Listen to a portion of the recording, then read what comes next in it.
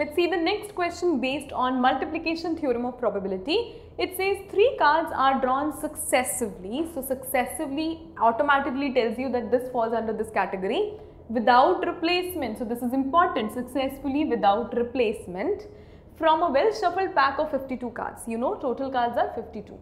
Now, what is the probability that the first 2 cards are kings and the third card drawn is an ace? I write solution heading.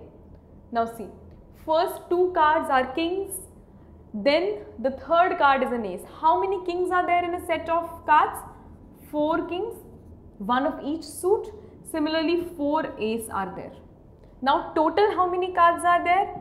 52 cards are there which are well shuffled. Now what to do? See, the first card, second card, third card, they are taken successively but no replacement has been done.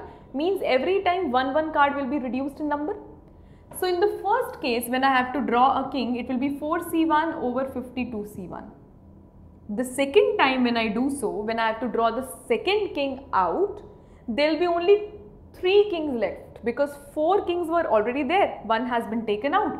So 3 kings left and the total would be 51 cards left.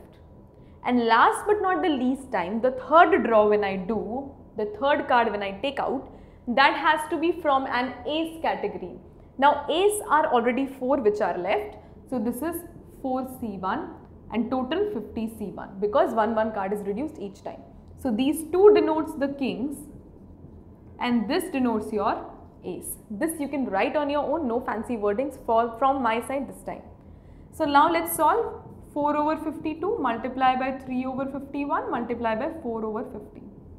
Now 4 ones are 4 13s are, then 2 2s are 2 25s are, then 3 ones are 3 17s are. So I don't think anything cancels at all. So what we can do is we can just write 2 over multiplication of all this thing, which is 13 into 17 into 25. Now this you can do on your own. I am not doing multiplication. This is all done by you, up to you. And this is the answer to this question.